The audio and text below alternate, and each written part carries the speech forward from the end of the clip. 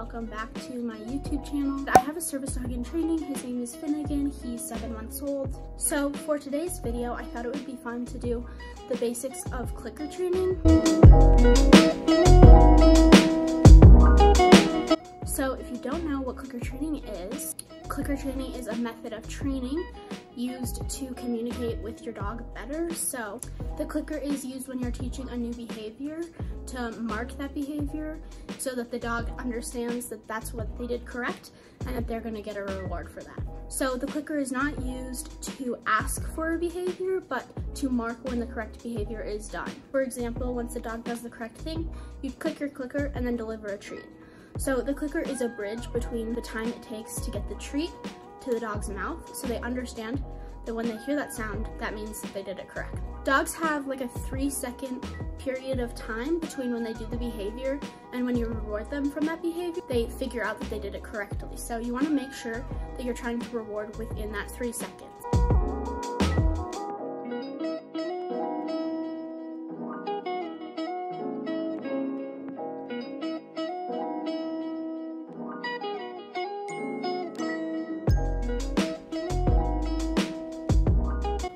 Okay, so I'm gonna show you guys what a clicker looks like. This is what it looks like.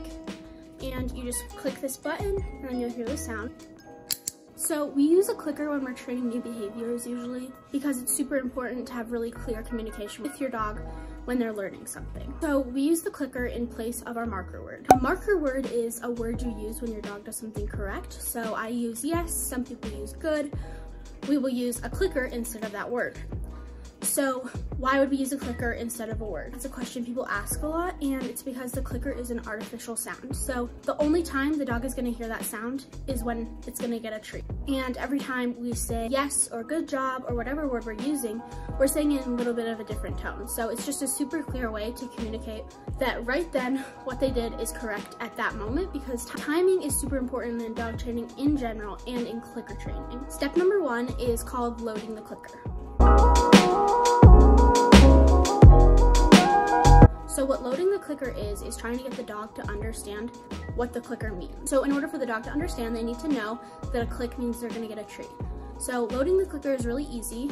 We just take the clicker, click, and treat. And we'll repeat that. So click, give the dog a treat for nothing. So they're getting freebies right now. So they're just standing there, you click and treat. And usually do that about 10 times, and then the dog will start to put it together that when they hear the click, that means a treat is coming. So you can tell your dog is ready to start clicker training when after you click the clicker, you see a change in their behavior. So that could be them licking their lips, looking at you, looking around, twitching their ear, anything like that. Just a really simple physical cue that they understand that the click means a treat is coming. After we've loaded the clicker, so they understand what the clicker means, step 2 is capturing or luring.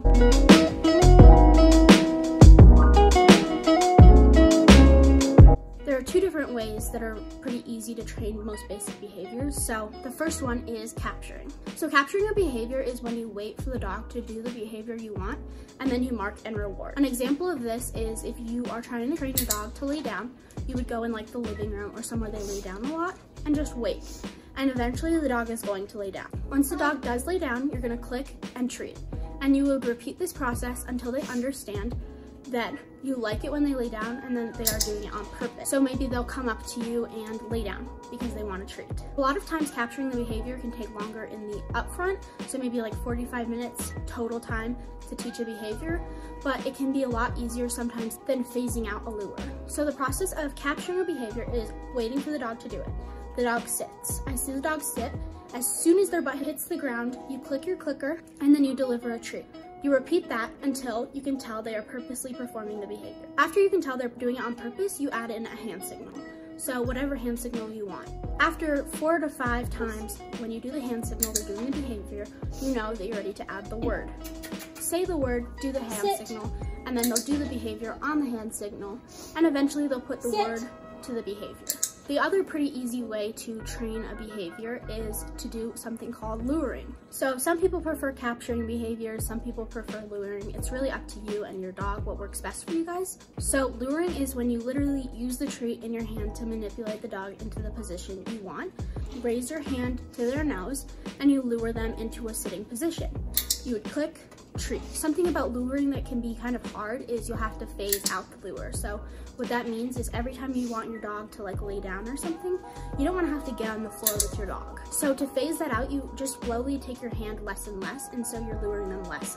If they understand you like that behavior, they'll eventually start to do it with less of a lure. And then same as capturing, you add a hand signal once they're doing it repeatedly without the complete lure. And then you add a word once they're doing the behavior on a hand signal 4 out of 5 times. The final step to clicker training is phasing out the clicker. So the clicker is great for training new behaviors, but a lot of times we want to phase out the clicker because it's not necessary anymore after you've taught a behavior.